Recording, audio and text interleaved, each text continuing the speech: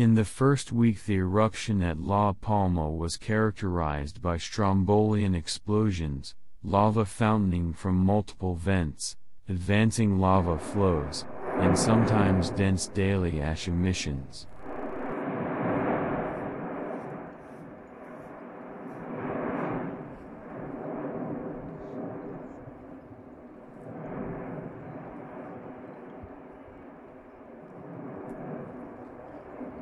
A new vent opened on the lower west flank of the pyroclastic cone on 25th of September.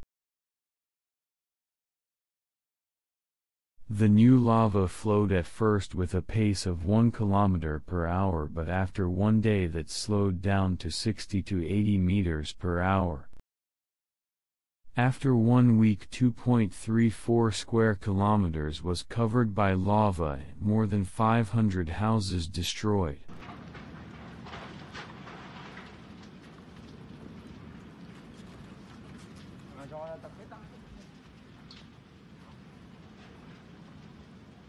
Most of the main lava flow continued to advance west and covered banana greenhouses, burning the plastic and igniting storage of fertilizer, resulting in small explosions.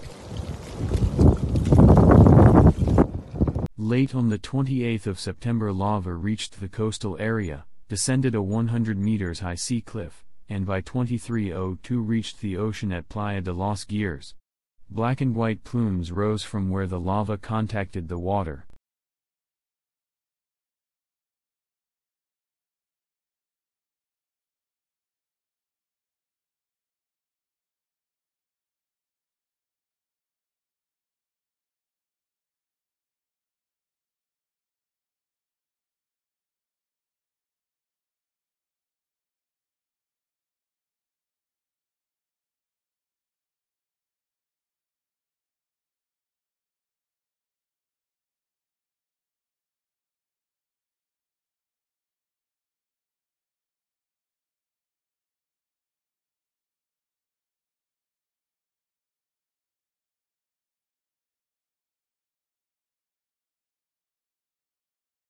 Satellites measured very large plumes of SO2, hundreds of kilometers to the east, south, and north of La Palma during 28, 29, and 30th of September.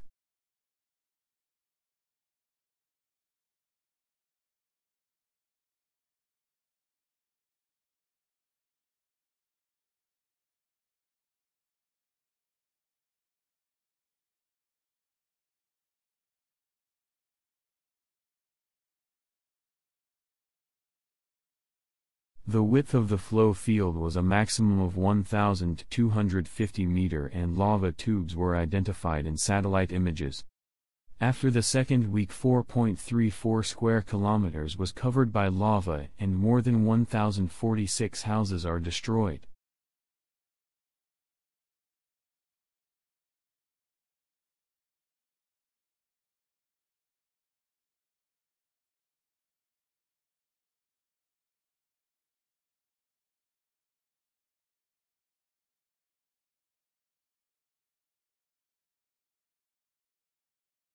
Lava continued flowing to the sea along the same path, and several new vents opened northwest of the main cone.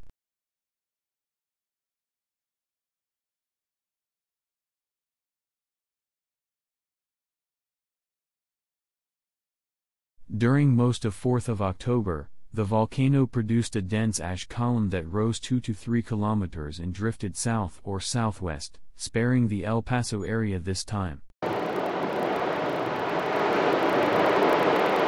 Lava fountains rose hundreds of meters and ash plumes rose as high as 4.5 kilometers.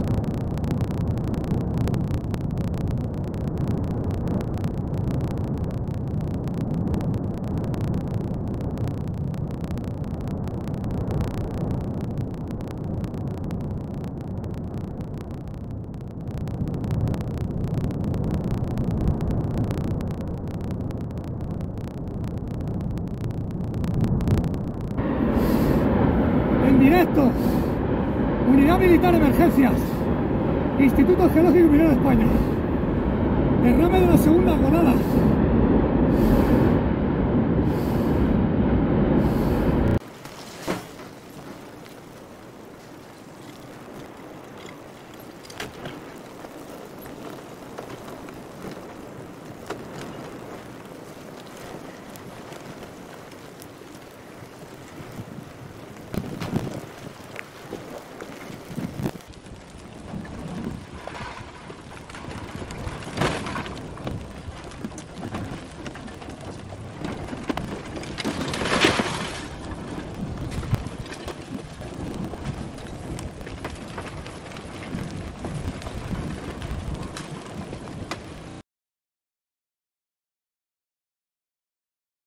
Seismic activity is beginning to increase again. After the third week, 10th of October, 5.70 square kilometers was covered by lava and more than 1,323 houses destroyed.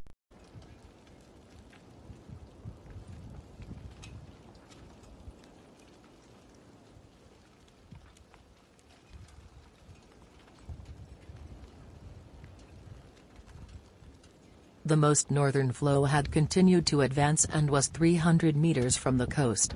The flows overtook a concrete plant, prompting authorities to instruct residents to remain indoors and take measures to reduce exposure to toxic fumes.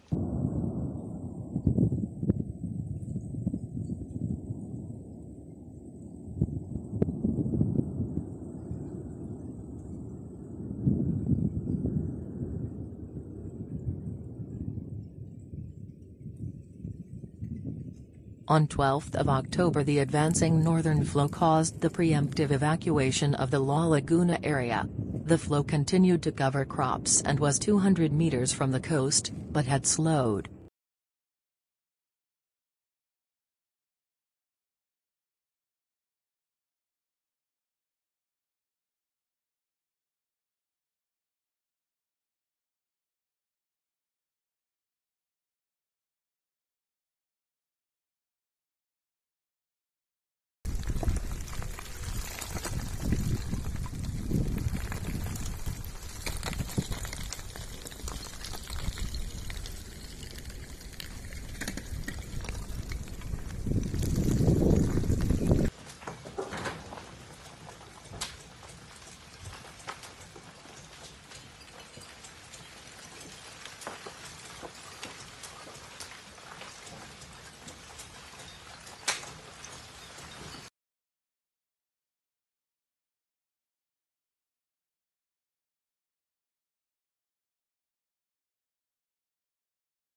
This is a movie compiled with satellite images from the Maxim company and shows volcanic lightning which can occur together with rising ash columns.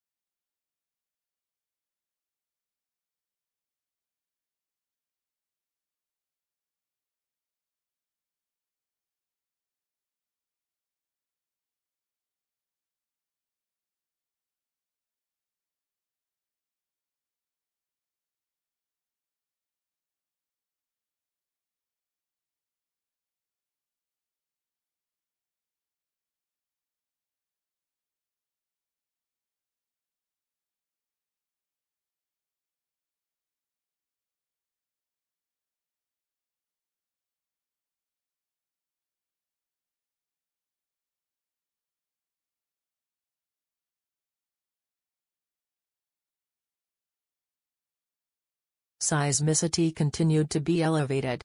The earthquakes were located around the same area where the swarm first began on 11th of September, though it is shifting south and east. On 14 to 16 October, 4.5 magnitude earthquake were recorded each day at depths more than 30 kilometers.